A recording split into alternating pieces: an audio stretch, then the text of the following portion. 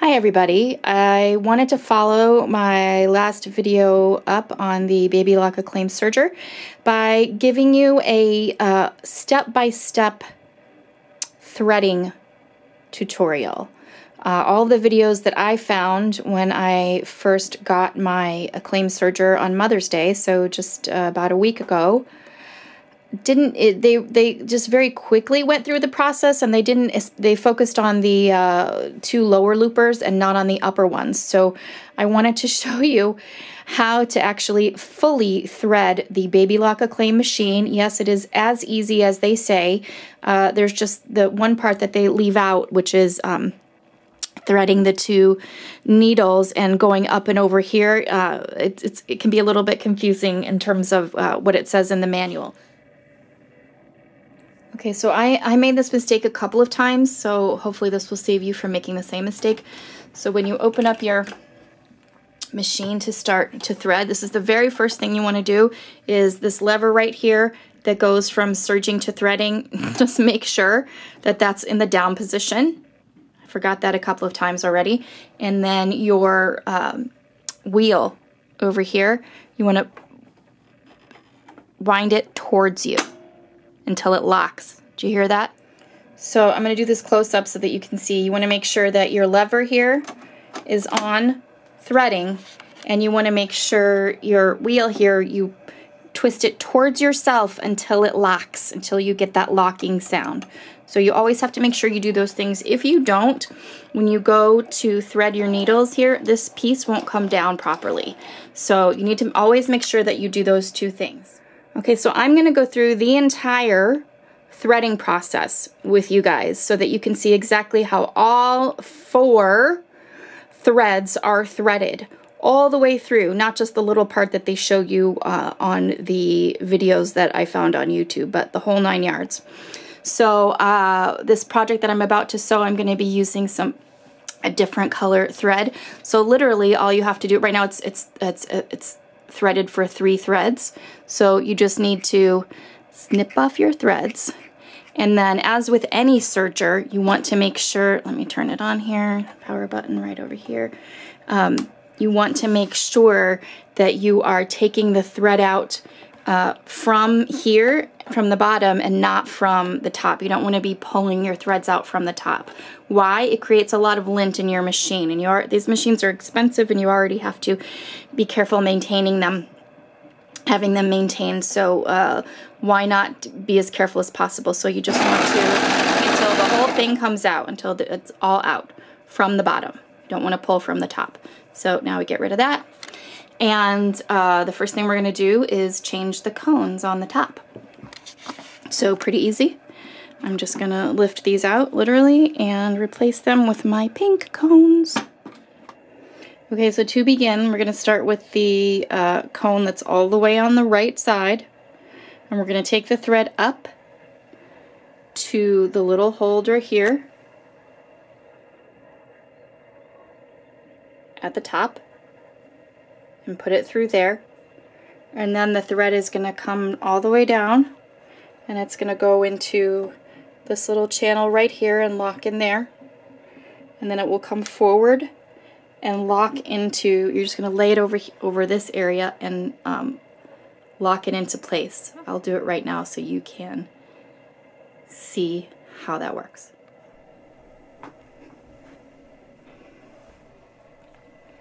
So you just have to lay it in there. Nothing complicated there, just lay it through, and then when you go through this first channel, make sure that you hear the click. You're going to lay it down, and there you go. You have it through that first part. Now you want to make sure that you're putting it through that little hook. I'm going to show you a close-up of that. So that first little hook on the right. Now, of course, like I said, you want to make sure that you have it on threading, and turn the wheel all the way towards you until it clicks. And now we're ready to use the air threader. So you want to make sure your end is pretty clean. If you need to, you can snip off the end. if you just lay it on top like this and then you press the button, it may or may not suck it up. So what I recommend is make sure that you have a nice little sharp point at the end there, and then actually push the tip of the thread a little bit into the hole, like push it in there a little, and then you press your button. And it sucks it up. And now let's see. It came out the other end. See it right there? That is beautiful. So easy. Then all you need to do, it literally is pull that piece of thread out. And as you see here, I'm gonna drape it across the front once I get hold of it with my fingers. Then I got my scissors and I snip it off just above the door. Here, I just snip it off and you're done. Literally, you just let it hang in there. You do not have to do anything else. Just let it hang out there while we go on to threading the upper looper. So the upper looper is the second cone from the right. I'm doing the same thing right now off camera. You just can't see it on the top. Going through the top portions, and now I've come down across and I'm going into that second little hook area, and I'm going to do very similar. Now, one thing I didn't show you when I was doing the lower looper is make sure you pull out enough thread before you go to insert your thread into the little sucking up hole. Because if you don't,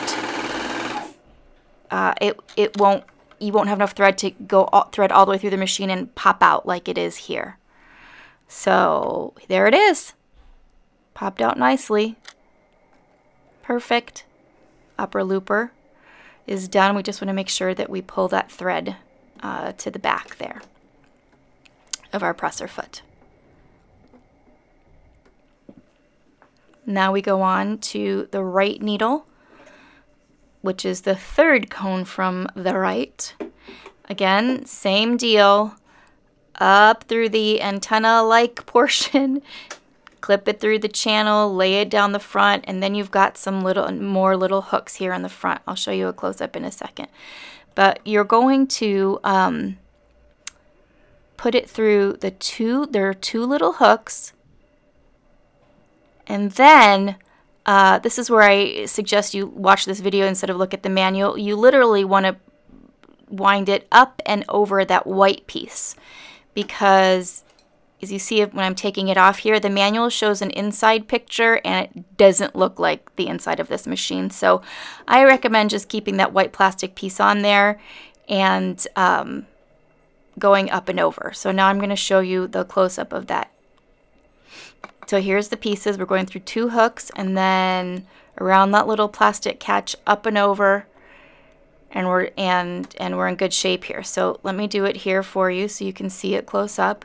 You're going through that first little hook, then the second little hook, and then you're going to go around the plastic piece, up and around the plastic piece, and down.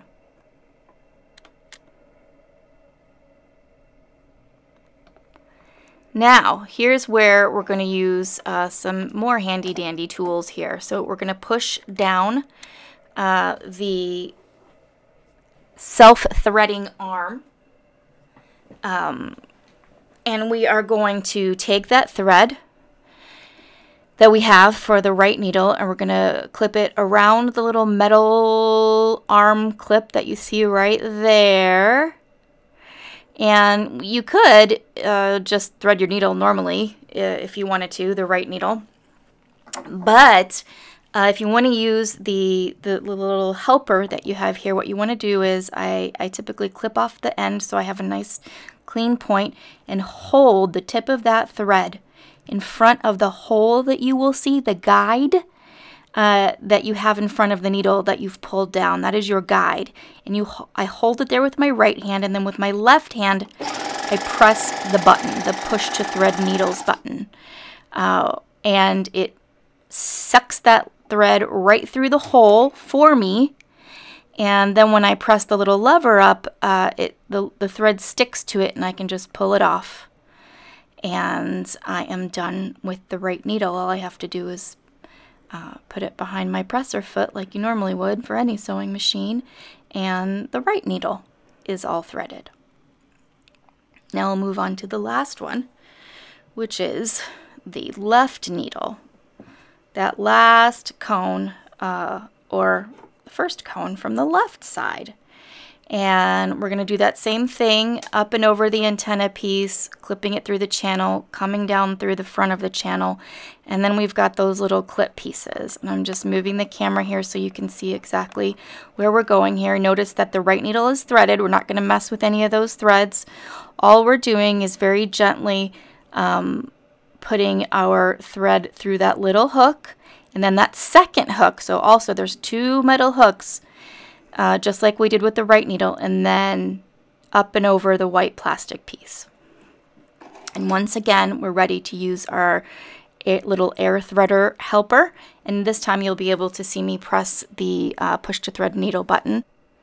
So with my right hand, I'm holding the thread in front of the guide, the little hole. With my left hand, I push the button, it sucks it up. I push the little helper back up into the machine. I'm making sure that the two threads, the right and left threads, are where they're supposed to be behind the little metal clip. And then I'm just bringing that thread behind my presser foot as normal. And guess what? The left needle is threaded. We're good to go here. So of course, before we start sewing, we just want to make sure that we are pushing that lever back up to serging, and we are ready to go. Did it work? Yes, it works perfectly. I haven't done this a single time that it hasn't worked. The only thing that's happened to me is that I've forgotten to put the lever down to threading and pull the wheel towards me, and that stopped me. But here I just wanted to show you what it looks like inside. You know how we left that one piece hanging? It found its way when we went to press the foot pedal. Everything found its way together into this beautiful chain stitch, serging stitch. So we're good to go. Let me know what other tutorials you would like to see that are not available out there. And please do subscribe to my channel so that you won't miss any future tutorials on this Baby Lock Acclaim machine.